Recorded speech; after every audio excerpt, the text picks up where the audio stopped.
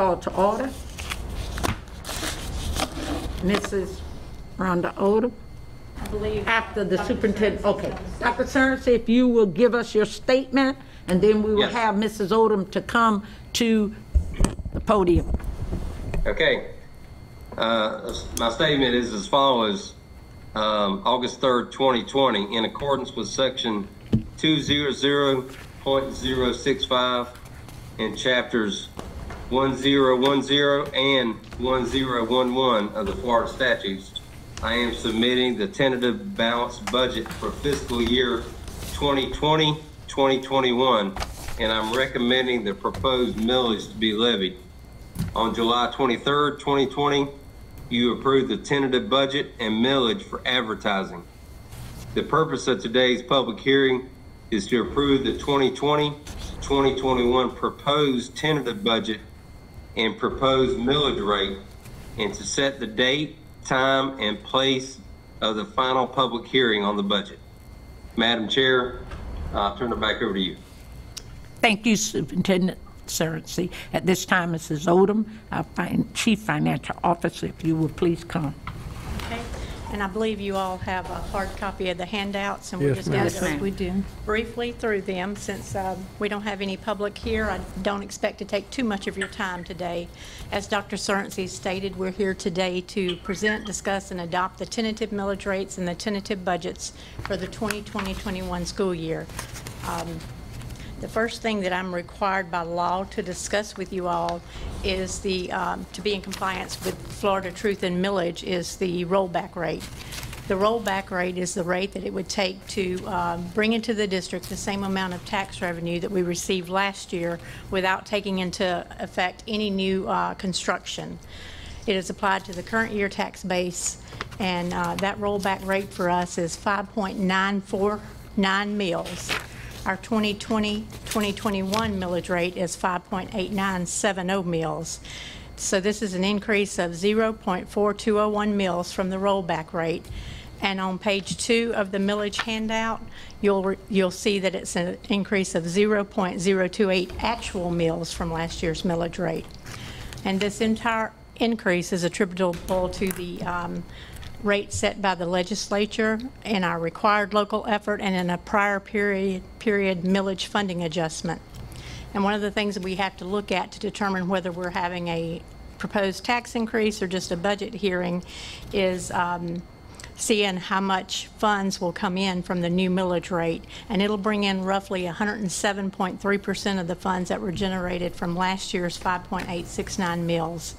You'll see on page 3 of the handout that if a property owner has a property value of $100,000, he will see a slight increase in the taxes owed to the school district of $2.10.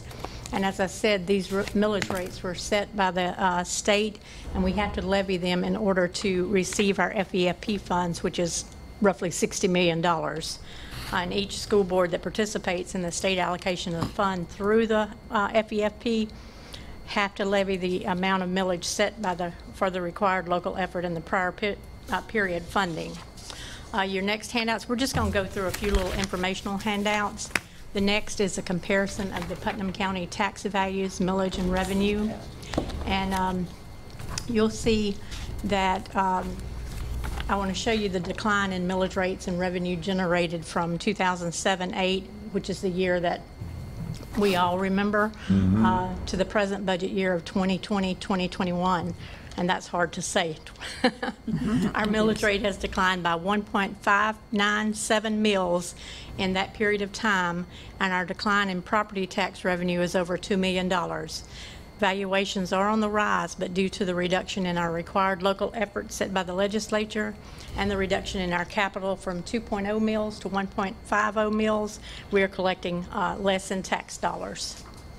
The next handout is the general fund collection of property taxes, and that's just an analysis. As you all know, we're required to budget to receive a 96% collection rate in the general fund, and ever since I've been here, we've always collected well over our budgeted rate, except for 1 year in 2015, 2016. We had a rough year and only collected 98.89%, so we were down over $200,000.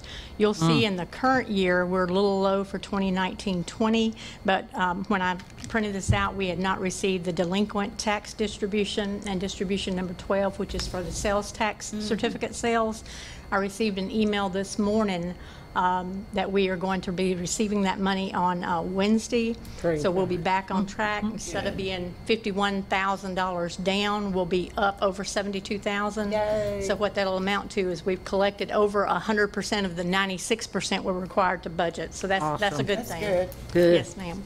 Your next handout is just an analysis of capital dollars, because while general fund goes down, capital does also. And I did that from 2007-8 through the current year.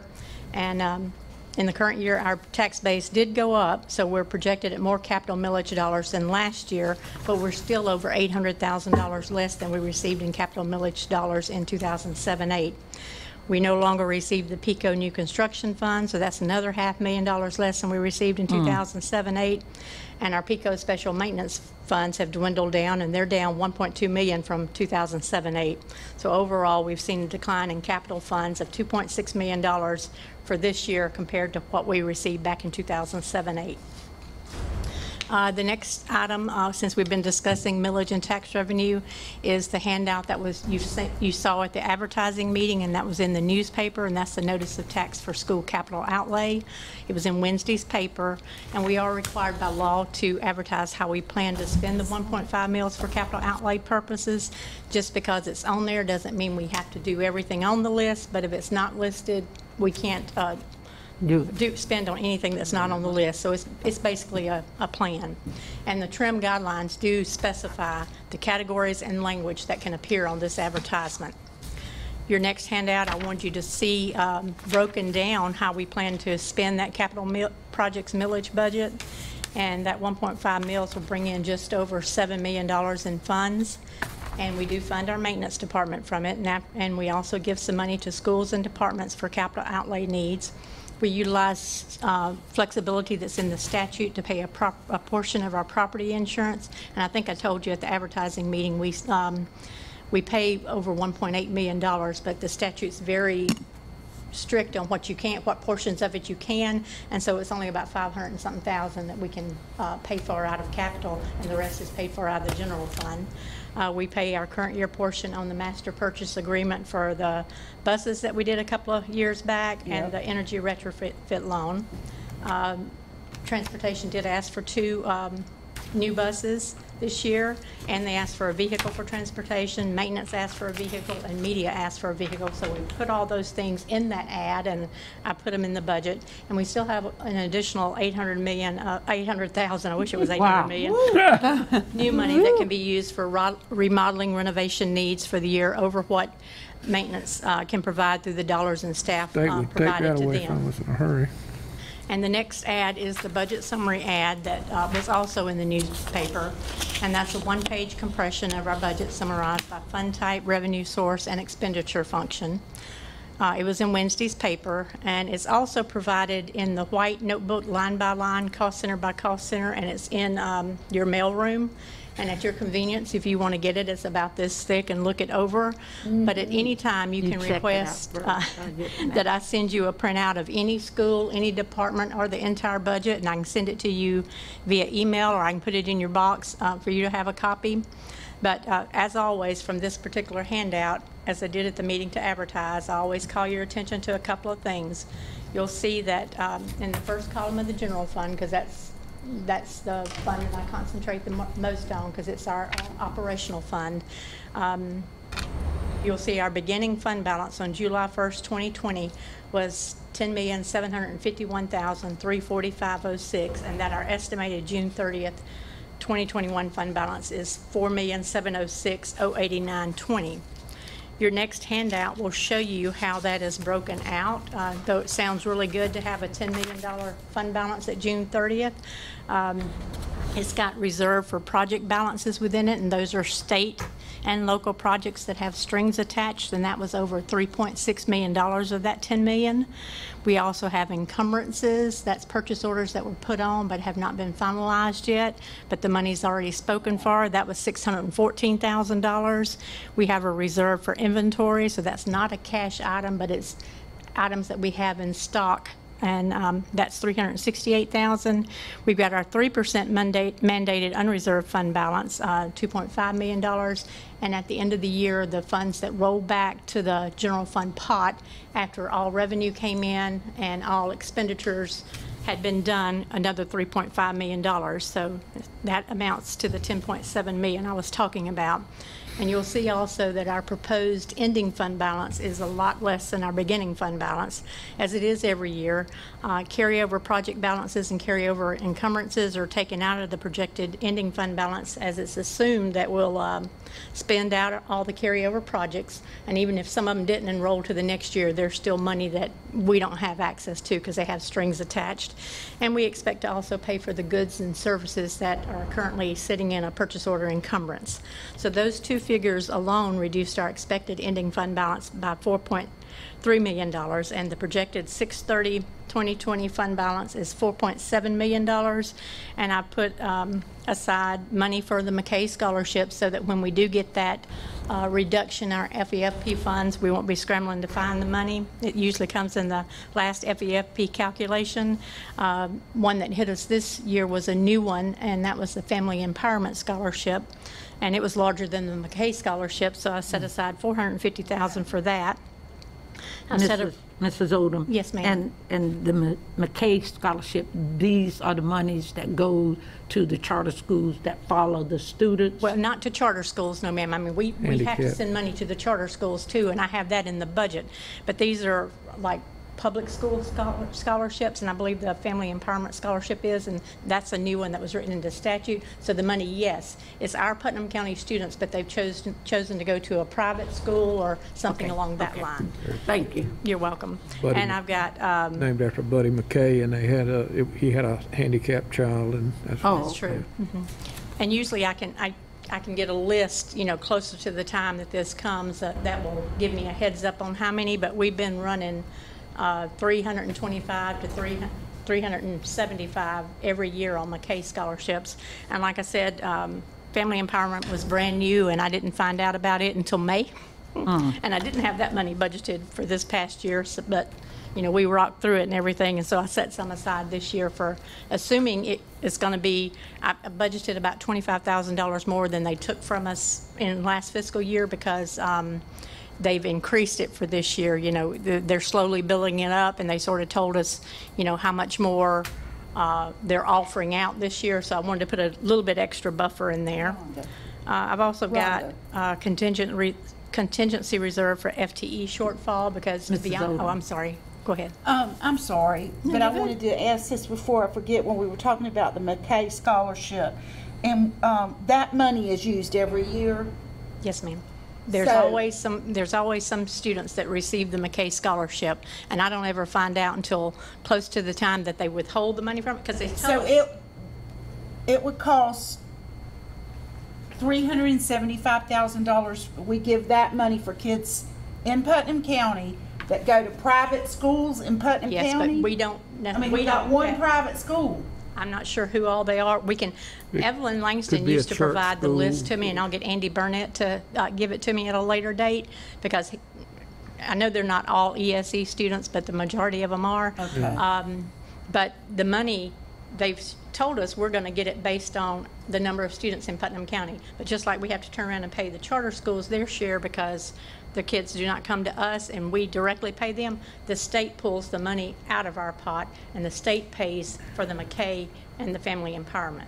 Okay. And until I knew that I could get a list of names and everything, it would just occur. I don't, you know, I'm not interested in names. I was just wondering what schools it went to. Yeah, well, for me, I was wanting the people so I could try to come up with an accurate count. There's a variety of But, different places they could It get hasn't access been to. under $325,000 in several years, so. Yeah. That one hasn't been increasing. The one, like I said, the new one is the one that Yeah, 'cause took me by that's surprise. Tuition at 450,000. those schools was so much. Yeah, and then the next 2 or 3 years, they're going to steadily increase the amount of scholarships they're giving out for family empowerment. So that's something we'll have to keep an eye on. Not knowing, I always set aside a reserve in case we're declining again, which in enrollment, which we've been doing for many Yeah. years. But there's a new level of uncertainty, not knowing how many will make the decision to homeschool, and we'll get no funds for that, and Right. everything. So I've set aside $400,000 for if we have a shortfall of FTE, and $400,000 if we have a proration of funds, because I still do believe that after the election, they'll come back and they'll reduce us. You know, that's been rumor all along, and we know the collections are way off of what they projected for their revenue because of all this. So, you know, knock on wood, that won't happen, but we'll have the money available, some set aside in case that does happen, so that we won't, you know, have to come back and face some tough decisions and everything. I've set aside the 3% mandated unreserved fund balance, $2.5 million, and the unreserved right now is a very small amount, $123,000. That's the lowest it's been in several years, but we've been building up the fund balance. We gave out raises last year, had to budget for them this year. The cost of Florida retirement went up to 10% that we have to contribute this year, as well as the employees paying 3% on their own, and that was an increase in the general fund of over $700,000 of additional expenses, and we didn't even get enough increased flexible funds to pay for the retirement. So, but we'll work on building the fund balance back up again. The next handout is strictly, again, for informational purposes. I wanted to give you my Excel version of the general fund. That's where I start the process. It shows you the estimated revenues for the year, transfers in from the capital projects fund for funding our maintenance department and for property insurance flexibility, our carryover reserves. It shows all the budgeted expenditures by categories, and I thought you might like to see, you know, how much is salary and benefits, how much is state categoricals, how much are going to the charter schools, operational costs, school discretionary dollars, district initiative, fund balance categories, and over to the far right, once you get to the expenditure Before we go size. there, Mrs. Odom, 344 lottery dollars, and it's nothing. Yes, ma'am. We had it in the initial budget, but it was a very small amount, about $30,000. And when the That's a governor, shame, all those when the tickets people are governor buying. signed the budget, finally signed it after all those weeks and couple of months, I first thought that he didn't change the FEFP at all, but he did take out the lottery dollars, which is the discretionary lottery dollars, and then the school recognition. There will not be any school recognition dollars this year because no schools received a grade last Right, year. right. So that was about, overall between the two categories, about $500,000 he took out. Only the 10 to 20,000 that was discretionary lottery dollars affected the overall general fund flexible budget, because the school recognition goes to the schools and they didn't get a chance to get a grade, so, you know, they don't get I that. can But they've really been understand. pushing those commercials about lottery money going to education. Well, and I can understand the grade, the recognition part. Yes. But to take the lottery dollars. I guess it was it has gotten down to such a small amount. And I know there's lottery dollars that go, you know, to students getting bright future scholarships and Not things like gonna hardly that. get So them this some year. lottery dollars does still go to education, but It goes Not in- ours. to the students to, goes you in know, one get hand the and out the scholarships other and anyway. everything. It's just a shell Give it game. them one, It's take all it it to is. No, when I first started doing this, we received enough to pay for the deans, the guidance counselors at every school. It was We had enough wonderful. lottery dollars for that. And now last And now year, the they're most we raking got in was even more. $30,000 for the whole. But I it's, can it's understand. turned into a shell game. I mean, It truly has. The next thing is I'm just, Quit playing it. the next thing, I want you to see an analysis of our base student allocation, and that's our flexible state funds. It went up exactly $40 over last year, and we're receiving $156.02 more per student in BSA funds than we received this time 13 years ago, 2007-8. Thank goodness. So that's 3.7% more, but that is so far below the inflation factor from 13 years ago. So, you know, We all still complain about the base student allocation. We wish it was so much more because that is the flexible source of funds. And if we ever do get to give raises and stuff, that's usually where it comes from. But it just has never recouped from 2007-8. I can remember, you know, we were getting good increases every year. We were able to do nice raises every year, and it's just a thing of the past now. The next one pager is an analysis of our FTE. That's our number of students. And you'll see that our FTE is we're looking at a decline over last year, an expected decline over last year of 43 FTE. Since 2002, 2003, I've been keeping up with this a lot longer. We have declined by over 1,800 students, and that's an average of 100 students a year in the last 18 years. And as I mentioned, I've set aside a reserve of $400,000 for that in case the students do not come, and I truly hope that's enough of a set aside this year with everything going on. I wanted you to see a history of fund balance in Putnam County. And that's the general fund balance. That's the one that is looked at every year by the auditors. And the top part of the handout is Putnam County School District, and in the middle is the average financial condition ratios. And when I say history of fund balance, there's a total fund balance, but that includes inventory and state projects. Just like you remember how much that big amount we had left over at the end of the year for state projects, over $3 million. And then the auditors say there's a financial condition ratio, and that's the money that's truly available. That's your assigned and unassigned fund balance. So we ended 1920 with a 7.24% financial condition ratio, and the total amount of that was $6 million. And the state's always a year or two behind, so the last year they've done a financial condition ratio was 2017-18, and it was just published in March of 2020. The state average is 9.51%. I am happy to say that this is the first year there's been 0 school districts with a ratio below the 3% that you're required to have. Last year there were 2, 3 years in a row there were 5 school districts that didn't have that 3% fund balance that you're required to have. So this just sort of shows how we've been doing. At one point in time, we were, especially in 2007 and 8, after they cut us, we were spending more than we were taking in. We've worked on that. We've got that under control. You will see we had a slight decrease this year. And again, that was because we had been building up fund balance. We gave out the raises, which everybody so deeply deserved and everything. So we'll again start building back on the fund balance again. And the 3% that we mandatorily set aside, and you compile that statewide, it's a massive amount of money the state hands you, and then they say you can't spend it in case they need it. They take it back. Yeah, so if you go below 3%, then you have to do a plan. The board has to approve the plan to get us back to 3%. It has to go to the state.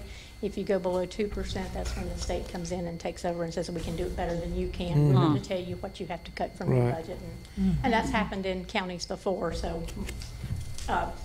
we won't get to that point. The final little handout that we have is just called "How Much Is Our Budget?" and it's strictly, again, for informational purposes. It takes our total proposed budget, because you remember from the handout with NEFAC, it's over $180 million. It subtracts out items that are in more than one place, and what I mean by that, let's say that the transfer to fund the maintenance department, it's an expenditure in the capital projects fund as a transfer out, and they code it as an expenditure. And in the general fund, it's a revenue coming in as a transfer in. So that $3.6 million is in two different fund sources. So I like to pull that out. Let's say health insurance is another one. Any fund that a person is paid from, they've got their $4,500 board contribution health as an expenditure in that fund. And then at the end of each month after our payroll, we transfer those dollars into the group insurance fund as a revenue in. And then we pay out of the group insurance fund, we pay health insurance. So those expenditures are in 2 different funds, and so I like to pull that out. After I do all of that, I take out the NEFAC grant, NEFAC grants, as that funding belongs to NEFAC, and we are just their fiscal agent. And then to get down to, so you can determine what our true district recurring revenue is, I take out the carryover fund balance and just carry that, bring that $188 million budget down to recurring revenues that belong to the district of $107 million. So that's really all the handouts I have. So before we do go to the roll call vote, are there any questions for me from the I board don't know how you members, do it, it's all I got to say. superintendent, or the public that are here? That's why she's been the president of the Florida School Finance Directors. She needs to be president of the world. Oh, no, no, ma'am. I just like numbers, that's I don't know all. about the world, because I've had to deal Yeah. with Rhonda. She'll get on to you. Would not like that at all. So if there are no questions, I'll turn it over to Charlie so Just that, commend you for the great job, for having Appreciate the it. foresight to know how to make all of this happen. I appreciate that. Yeah. And one of the, To I guess know one how of the to things that rob Peter to really pay is Paul. important to me is setting aside those reserves, because when I was in the outer office and it would come to this time, my predecessor would always come out to me and Ms. Bates and say, we've just been cut $500,000 or $1 million.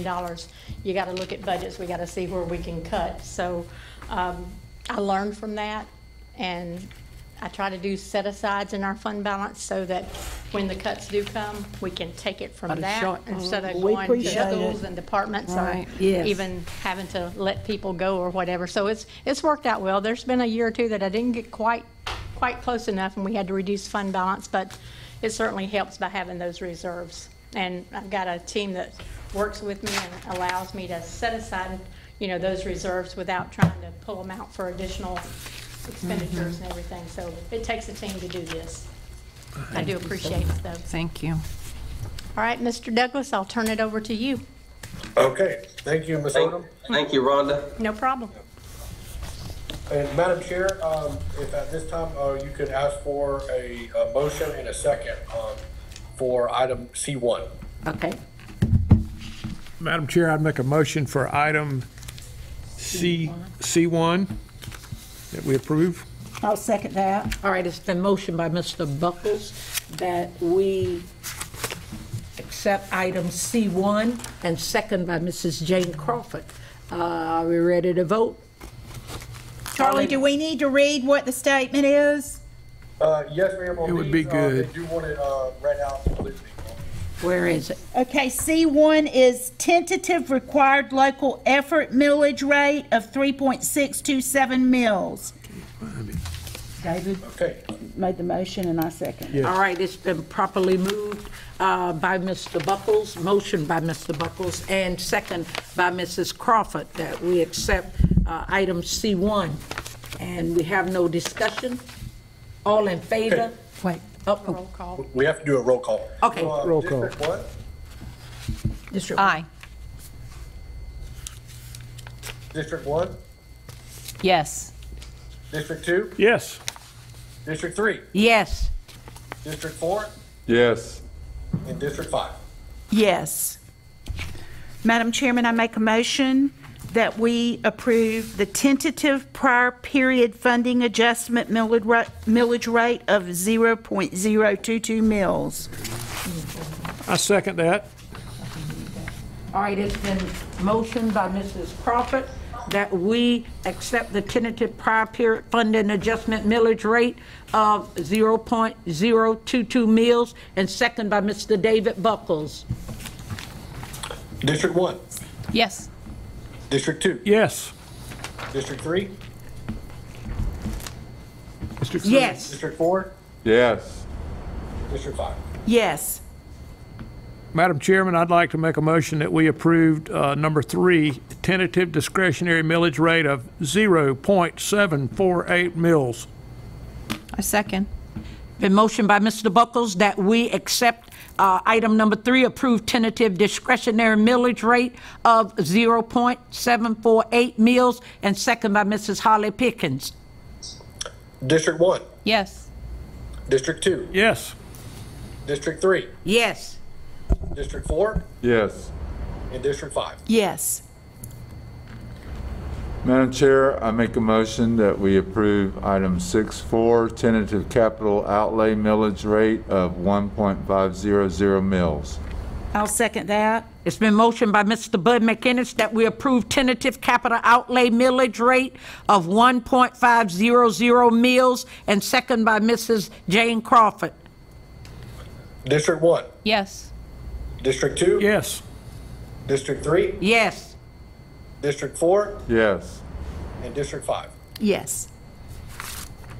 Madam Chair, I motion that we accept C5 tentative total millage rate of 5.897 mils, which is 7.318% above the rollback rate.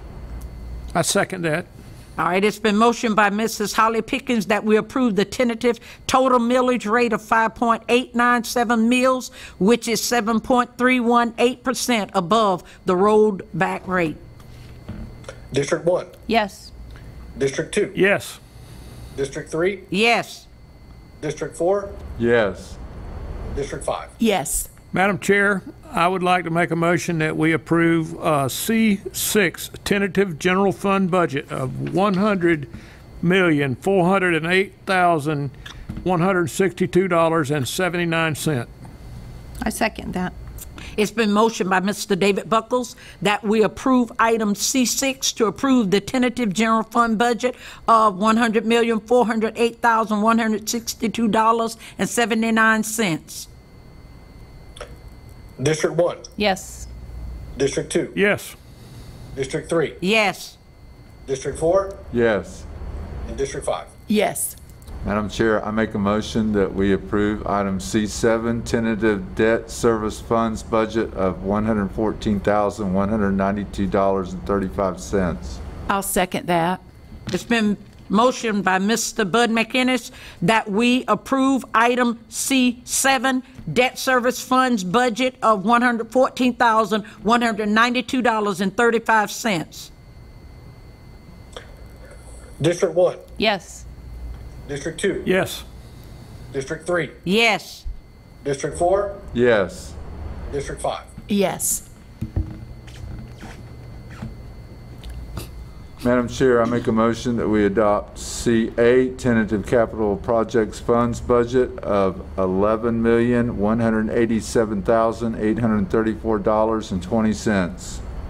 I'll second. Go ahead, Ms. I'll second that. It's been motioned by Mr. Bud McInnes that we approve item C8, the tentative capital projects fund budget of $11,186,834.20.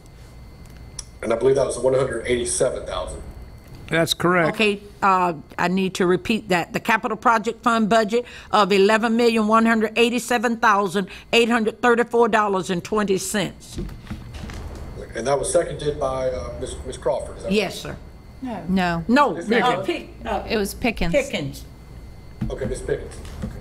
Okay. District 1, Yes. District 2, Yes. District 3, Yes.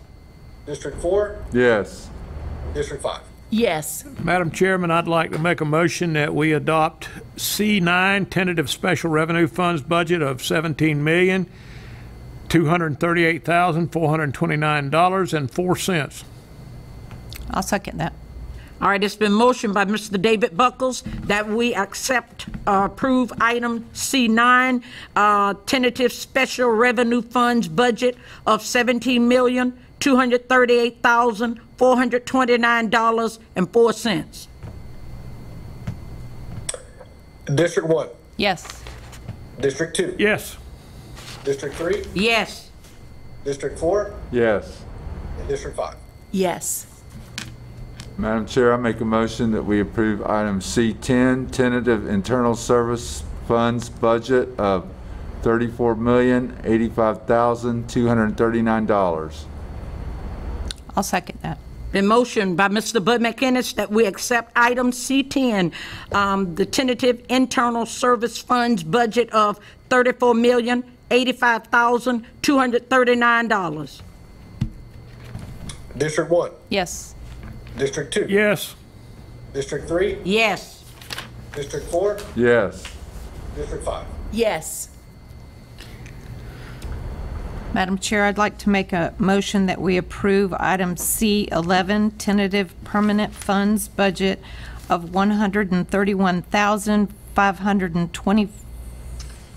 $131,524.84.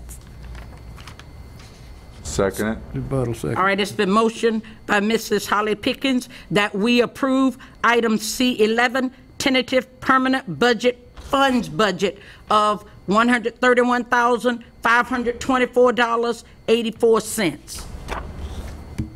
District 1, Yes. District 2, Yes. District 3, Yes. District 4, Yes. District 5. Yes. Madam Chair, I make a motion that we approve item C12, tentative enterprise funds budget of $25,096,507.87. I'll second that. It's been motioned by Mr. Bud McInnes that we accept item C12, tentative enterprise funds budget of $25,096,507.87. District 1, Yes. District 2, Yes. District 3, Yes. District 4, Yes. and District 5. Yes. Madam Chair, I'd like to make a motion that we approve item C13, total district tentative budget in its entirety of $188,261,890.09. Bless you. I'll second that. It's been motioned by Mr. David Buckles that we approve item C13, total district tentative budget in its entirety of $188,261,890.09. District 1, Yes. District 2, Yes. District 3, Yes. District 4, Yes. District 5. Yes.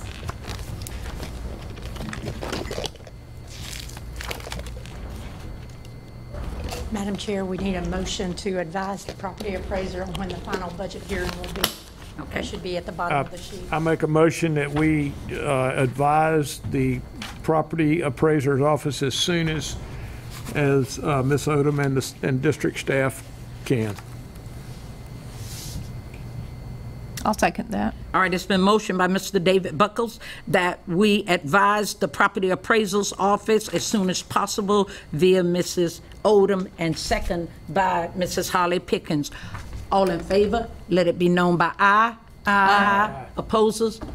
Hearing none, motion carries 5-0. And just for that purpose too, do you Roll mind if we do a call. roll call vote? Go ahead, Yes, sir. Okay, District 1, Yes. District 2, Yes. District 3, Yes. District 4, Yes. District 5. Yes. Did it need to say that on September 15th? Okay. Fine, I'll let them know I that. would I'll e-certify it prefer tomorrow. for the minutes that we do read that into the record. If you don't mind stating that in the form of a motion. Okay, just read that statement. All right. We So will we've done advise. it. All right, we will advise the property appraisals that Tuesday, September 15, 2020, at 5:05 p.m. in the school board meeting room, 200 Reed Street, Palatka, Florida, a public hearing will be held to consider the final millage rate and the final budget. Some great That numbers, suffices. Rhonda. Thank you. All right? Yes, thank you. All Sorry righty. it's so tedious, Mr. y'all. We'll Superintendent- have to do this one more time. Okay. Mr. Superintendent, Yes, ma'am. do you have anything to say before the meeting is adjourned? No, ma'am. Thank you for your attention to that. Thank you again to Ms. Odom, and thank you to our board attorney. I appreciate all the time you put into that. All right. We adjourn.